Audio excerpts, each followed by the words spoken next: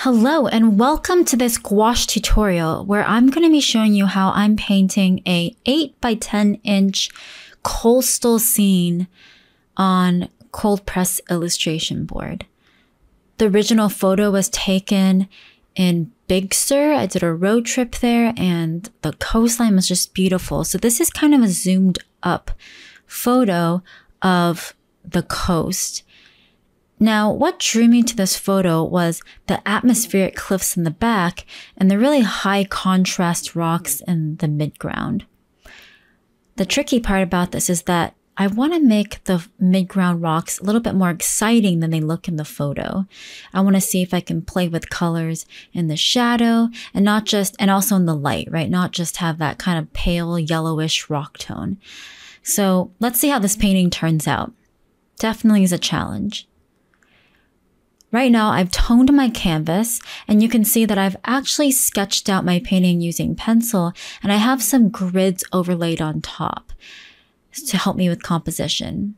Now, grids is a really great way to help you compose. I cover this in my digital painting mentorships and it just helps me be more aware and intentional of where I'm placing my most important elements of my painting, my focal point, and it helps me design with intention. Now, obviously things are going to be covered up as I paint, but it really helps me get a nice foundational lay-in when I sketch it out with pencil first versus going right into it and painting right away. So as you can see right now, I'm blocking in a relatively light, pretty transparent layer for my first pass. I really want to just block in that big mass of atmospheric rocks in the back. They feel so blue. And I just love the hints of light touching those rocks in the back. And I really want to make sure I capture that contrast in those atmospheric rocks and the foreground rocks.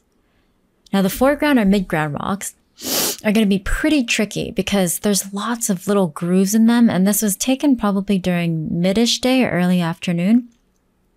So it feels like pretty top-down-ish lighting. And that's always lighting that I feel is pretty tricky. So right now I'm just trying to make sense of how I'm going to design and organize those shadow shapes, right? It's really going to be dependent on design. This painting is going to be dependent on how I compose my light and shadow shapes. So that's why I really want to make sure that I'm designing with intention. I'm not just putting shapes down willy-nilly, and I'm using my flat brush like I always do to really capture those graphical shapes first.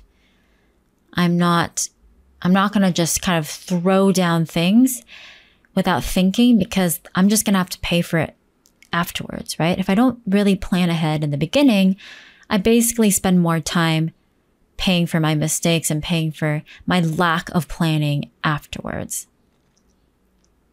And that's where grids come in handy too, right? When I take the time to compose with grids, I'm really laying the strong foundational work. So I'm not fixing and guessing and huffing and puffing and problem solving ineffectively later on. Now things are going to look pretty abstract in the beginning because I'm going to try to use a tone of my paper or of my canvas for the light side. Now, I apologize, it's a little bit cut off here. I wasn't aware that my camera had cut off the bottom part, but I'm just trying to block in those smaller rocks in the foreground. Now, there is a little bit that I want to redesign. I want to try to make the white part of the water, that froth coming in, I want to try to make that more of an S-curve to lead your eye more into the painting. So right now in the photo reference, they're kind of streaks of white, right? I want to try to redesign that.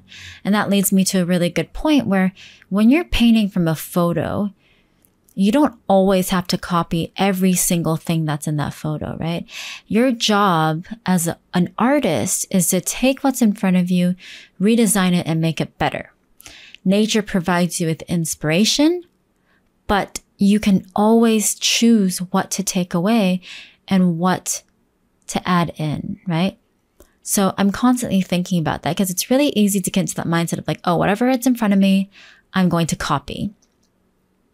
but that's not always the case, and it shouldn't always be the case. I like to say that restraint is sometimes more important than profusely adding things in, right? Being selective is a skill that can be more important than knowing how to paint really well or knowing how to copy really well. Knowing how to copy really well will get you only so far. Knowing how to select what goes in your painting, what doesn't go with your painting is next level skill, right? So that's what I'm going to try to do in this painting and every other painting, to be honest. So right now, the painting still looks quite abstract. We can't really make out what's going on. But as soon as I start adding in the water, you're going to see how the rocks are going to be carved out, right? Essentially because we're putting a darker value down. So we're bringing out the rocks in that way. So sometimes you don't have to paint every single thing, right? You by effectively leaving the tone of the paper, I can paint out other things in order to reveal other things, if that makes sense. I've just squeezed out some sky blue, and I should go over my colors that I have now. I'm working with a relatively limited palette. So I have, starting from the left, I have white, lemon yellow, yellow ochre, alizarin crimson, alizarin blue, sky blue, and then on top of that, I have a little bit of cobalt turquoise. Just because the water in that area, Carmel by the Sea and the Big Sur coast, is so blue and so beautiful, so turquoisey. So I knew that I needed to have a little bit of that special, exciting color to kind of really bring out the vibrancy of the water. And that's why I squeezed out a little bit of that cobalt turquoise. So you're going to see now I'm using my flat brush and I'm just blocking in the water, being careful to carve around my rock, right? I don't want to cut into the rock, try not to at least. And I'm still painting relatively thin right now. I like to do a thin wash first to sort of evaluate my values, evaluate my shapes, my masses. And then when that's kind of all blocked in, I'll pretty much go ahead and start painting pretty dry brushy and pretty thick. That's my method of painting with gouache. Not everyone paints that way. So I have a very opaque way of painting with gouache, almost like oil. And I know that I need to mix a lot of color with that water because it is such a big area to cover. Now, I'm not going to be too careful about where to leave the white area of the white part of the water, the froth or whatever you call it, because I'm probably going to go back into that with thicker paint and block that in as well. So right now I'm just darkening the water of the foreground just to bring a little bit more depth to the painting. And now you can already start to see where my rocks are and basically where the area of highest contrast is going to be, right? I want to make sure my value relationships are going to be congruent with my vision. So if this is going to be my overall value structure, I need to stay true to that, right? I can't suddenly start lightening only one part of my painting. If I do that, I need to lighten the whole thing, right? In order to maintain the value structure. So right now I'm still sort of trying to figure that all out. And you can see I'm not being super careful, right? I'm trying to be careful, but I'm also not being too obsessive in a way. I just want to block in. I just want to get the whole thing, the feeling of the painting in kind of as fast as I can so I can really quickly gauge the relationships with everything. Now, I don't mean to be careless though. I never want to try to be careless. I think there's a difference. I'm still thinking and actively engaging with my painting. That doesn't mean I'm careless, right? So I'm constantly assessing and seeing what is working that I'm putting down and what needs to be fixed.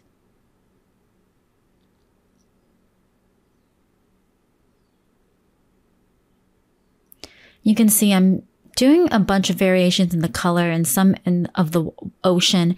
In some areas, I'm adding a little bit of more turquoise, cobalt turquoise. In some areas, a little bit more sky blue. And in some areas in the foreground, I'm adding more ultramarine and a little bit of yellow ochre just to desaturate that blue a little bit. That's going to give me different variations of blue in this while everything is still water, right? So I'm not just sticking to one kind of blue. I'm already shifting slight temperature within my hue family of the umbrella of blue. So some cooler blue in the background with cobalt, and some warmer blues with ultramarine in the foreground, right? So I'm trying to create depth that way as well. I'm not just picking one blue and just putting that down. I'm already trying to get subtle temperature variation in the water that way. Now, as you can see, I'm starting to block in my focal point, those rocks. And this part can be kind of scary because I'm almost afraid to, I guess, lose that simple graphicness that I have. And this is going to be tricky just because there's so many textures going on, and my job is to hopefully not get distracted by all that texture and still be able to see the big picture. So right now I'm just putting down a darker yellow ochre because the rocks down there are a little bit darker.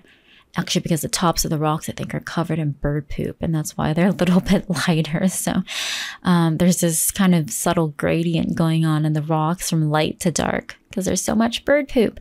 But like I said before, I don't want to just stick with this boring-ish, yellow for the rocks, like yellow ochre mixed with white. I really want to try to play with slight different variations in hue. So you can see right now, I'm already putting down this kind of yellowish color with cobalt blue and a little bit of lemon yellow and white, while making sure my values are more or less okay.